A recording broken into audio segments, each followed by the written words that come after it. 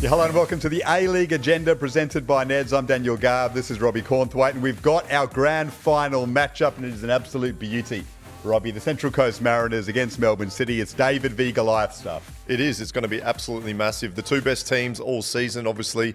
Melbourne City got the big backing. They've certainly done big things in the last couple of years, and then the Mariners building nicely over the last couple of seasons into their first grand final in a decade. Certainly the underdogs, but it's a game I'm really looking forward to. So the week off's really interesting this year, a novelty as part of this season. I think it might help the Mariners because there is a worry that a team that hasn't been on the stage for a while might get spooked. Perhaps an extra week just to get their head around things might assist them when it comes to stepping out on that big stage. Yeah, you certainly make a good point. I'm a little bit more of the other side where I think maybe they could lose a bit of momentum. I think obviously they've played Adelaide 3 times in the last 3 games for 3 wins. So they've kind of got their confidence up playing against the team that they've found really easy to beat this year. But now a little bit of a break. How do they carry forward that momentum into the grand final?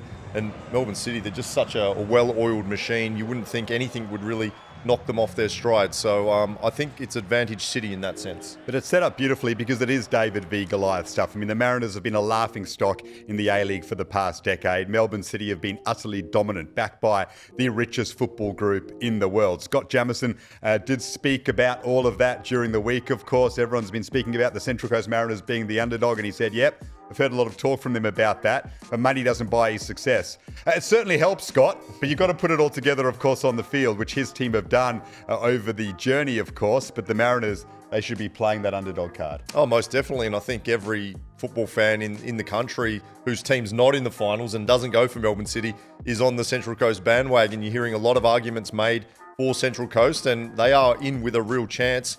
And Jamo's right to a degree, but certainly it took Melbourne City a little bit of time once they got that investment to really put it together, and now they've built a really strong culture and foundation, and it's proving fruitful. Scott Jamieson is retiring, of course. What a leader he's been for that football club, both on and off the field, never afraid to shoot from the hip, as we saw in that quote before. But he's had to be humbled this season because he's lost his starting 11 spot and he still led that side with aplomb. Yeah, I mean, that's a sign of a true leader. I think his move to Melbourne City has probably been the making of him as a man and as a player. Sort of seen as maybe a bit of a kid for a lot of years, a guy that liked to get under players' skins and mess around and love that bit of niggle. That's probably what he needed to do to play at his best. I would have loved to have seen him play in the Socceroos. I think he was good enough and just maybe never got an opportunity at the right time, but a City legend, and if he wins on Saturday night and lifts that trophy again, I think he'll be the most successful captain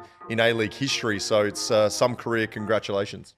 Plenty of game breakers in the Melbourne City side. Matthew Leckie is the one that stands out for me. We know he can do it on the big stage. He did it for the Socceroos, of course, against Denmark at the World Cup. So he won't be overwhelmed by the situation one little bit. So experienced, had a really good season. Perhaps we speak about McLaren and Tilio a bit more than Leckie, certainly over the last couple of months.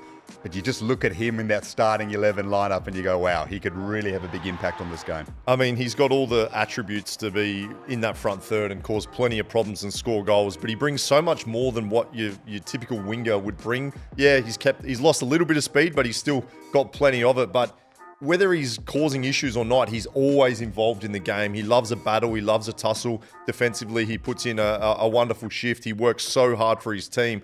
And no matter what, he'll have an influence on this game. It could be Jason Cummings' last game for the Central Coast Mariners, which would be a great shame, but maybe he is going to deliver something special if that is the case. Well, I hope so for Central Coast's sake. He's been an absolutely wonderful signing and one of the biggest characters in the league's history. Scored plenty of goals, went to a World Cup, and I just wonder whether Australian football is going to survive if Central Coast and Jason Cummings lift the A-League Championship. You know he's going to be giving absolutely everything he can, and he was full of praise for Nick Montgomery, saying if he'd had him as a coach a bit younger, he'd be playing in the English Premier League right now. So high praise, and yeah, obviously he's been a huge asset to the league. Yeah, and he brings all those other attacking players at the Mariners into play. It all revolves around him. One of those players is Sammy Silvera. He's your Mariners game breaker. He is. I think he's had a tremendous finish to the season. He's scored plenty of goals this year, goals in big games, and he took Javi Lopez to the cleaners in the 2 games against Adelaide United. A guy who's aging but is still one of the best right backs in the league on his day. I think City's weakness might be down that right-hand side. Who starts at right back, if it's Talbot or Galloway or Nuno Reis. So that's an area I think that Central Coast can really exploit, and with his ability to get in between the lines and maybe drag a centre-back out wide, a Curtis Good, he might be able to expose City a little bit in those wide areas. Quite funny, in the coaching ranks, you'd think Melbourne City would be the more settled side, considering everything that's gone on at the Central Coast Mariners in recent times, but it's not the case. City have had a change.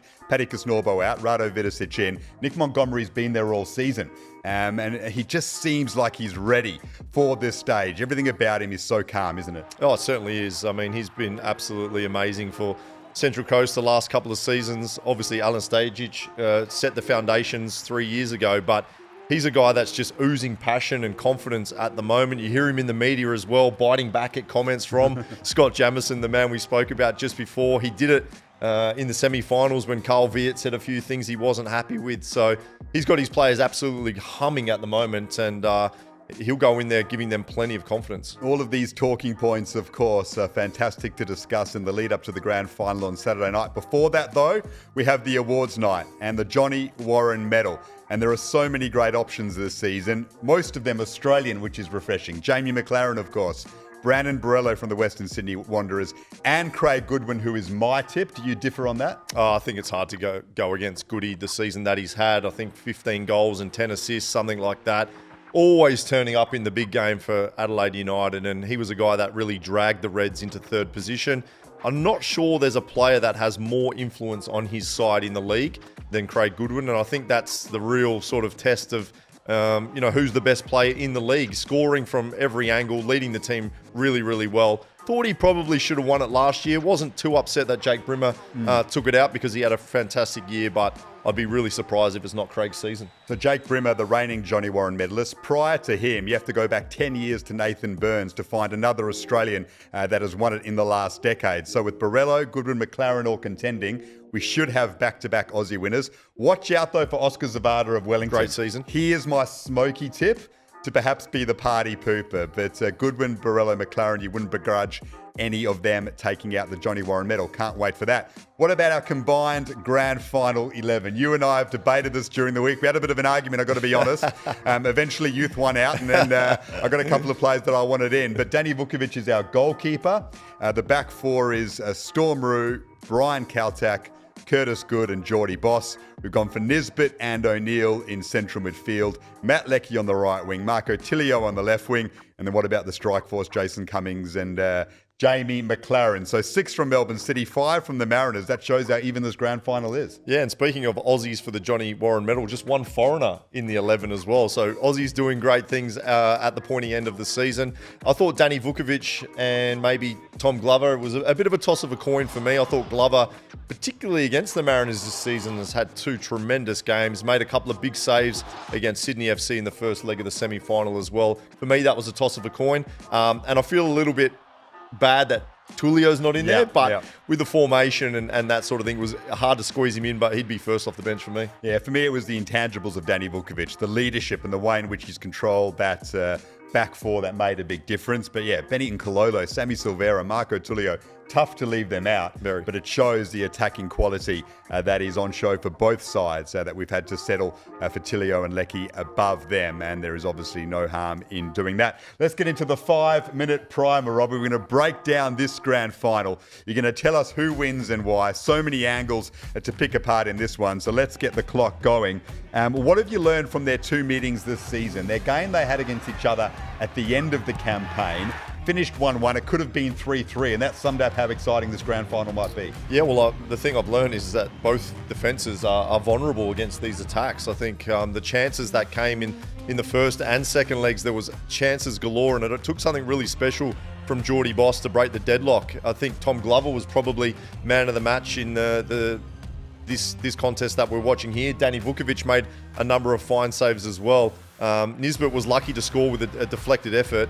But certainly there's going to be chances out there, and it might just come down to who takes them. So many talking points in this game. One of them is which of the Aussies might stand up and nab a spot in the Socceroos squad for that mouth-watering contest with Argentina, of course, on June 15. The rematch following that round of 16 game at the World Cup in Qatar. And there are plenty of players who might stand up. Aidan O'Neill might nab a spot. Curtis Good might come from the clouds and get back into the squad. There's Jordan Boss, of course, McLaren and Cummings. So that's going to be one for Graham Arnold to watch with interest. Yeah, and I'm sure Arnie's really pleased to have so many players still involved. You want your best players playing football and being prepared to take on the world champions. They've shown that they can match it with Argentina at the World Cup, and now they've got to do it again in a friendly. There's, like you say, opportunities maybe for some lesser lights to get an opportunity. Geordie Boss has just got to move to Europe, and you know, imagine for him in the space of a month or two, gets a move to Europe, wins an A-League championship and premiership, and makes a Socceroos appearance against Argentina. It would be some way to cap a season.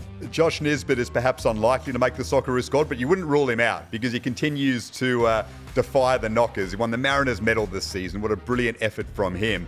He's one of the youngsters in this Mariners side that you're keen to watch, with Maxi Ballard in the centre of midfield and several others like Semi Silvera, who we mentioned before. The occasion. Can they handle it against this Melbourne City side where so many of them have been there and done it before? I think they can. I think the second leg against Adelaide United at home was probably a really good warm-up for the occasion. We had a full packed stadium on Gosford. All the pressure and expectation was on them to get the job done coming into that second leg with a lead, and they showed up. They completely outplayed Adelaide United. They didn't look overawed at all. They took the game away from the Reds, and I think that's a really good sign heading into this grand final. What are the matchups you're looking forward to seeing in this one? I think Jamie McLaren up against Brian Kaltak is going to be really fascinating. McLaren got on the score sheet in the first game against the two sides, but Kaltak's got all of Vanuatu behind him. I think BBC in Vanuatu showing the game, so he's got a whole nation backing him. We know he loves to patrol that penalty area, dominates the clearances and block shots. He's lightning quick, so that's going to be a really close matchup. Another little subplot is Jamie McLaren missing a penalty against the Mariners. Danny Vukovic making a save in the first game between them this season. So if there is a pen, a little bit of mind games, and if we go to a shootout again, that's going to be a really interesting one to watch. I don't mind Benny and Kololo up against Geordie Boss, mainly because you've got to track Geordie Boss the other way, and if you don't do that, he will cause lots of problems. So the battle down that flank will be really interesting. Melbourne City have been dominant, we know that, over the last few years, but they've also had some grand final failures. Can that play on the mind? I think it can. I think it can spur you on as well. I think obviously losing against Western United is going to give them, a lot of motivation to go and win one. Again, Jamie McLaren hasn't won an A-League final. That's another huge thing. But, going into this game against Western United, they were probably expected to win and didn't. So, whether that's in the back of their minds, they don't want to fail for a second time. We mentioned Scott Jamieson. I think he's lost something like 5 or more A-League grand finals. So he'd want to go out a winner. And I think, if anything, that's going to make City even sharper. So a tip for the grand final, Robbie, and your Joe Marston medalist as well for best on ground. Well, with all that said, I'm going to stick with the best team all season. I'm going to say Melbourne City to win and Jamie McLaren to score and win the Joe Marston Medal. What about you, mate? I like Central Coast Mariners. I think if it gets to extra time and penalties, Melbourne City might have the experience. But in 90 minutes, the Central Coast Mariners, and Danny Vukovic is my Joe Marston medal tip.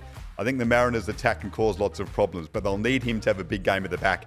And I just feel like it's all building up to the perfect story for Danny Vukovic, who of course had some heartbreak with the Mariners in a grand final so many years ago, and the red card and everything that followed on from that. Just maybe it's going to be the perfect ending for the Mariners skipper. So he's my Joe Marston medal tip. What about you in the grand final party, 5-a-side game on Friday night? What can we expect from Big Cornflakes? Not much. That's for sure. I think it's been about 2 years since I've kicked the ball. So if I get through unscathed and no injuries, I'll be more than happy with that. Obviously up against the NSL legends. So interesting to play against a couple of those guys and catch up with some old faces as well. Make sure you get down there and check it out if you can. Yeah, it's great that the two parts of the game are coming together, the NSL legends and the A-League All-Stars as well, for a 5-a-side game. But there are plenty of other battles that are going to be taking place, including a Central Coast Mariners legends side up against the Melbourne City legends. Get down to Moore Park on Friday night for the A-League Grand Final party as we build up to Saturday evening. The Central Coast Mariners and Melbourne City. We can't wait for it. Get your tickets if you haven't already. This has been the A-League Agenda. It's been a lot of fun. Robbie Cornthwaite, thanks so much. Thanks, mate. Thanks to you for watching. Bring on the granny.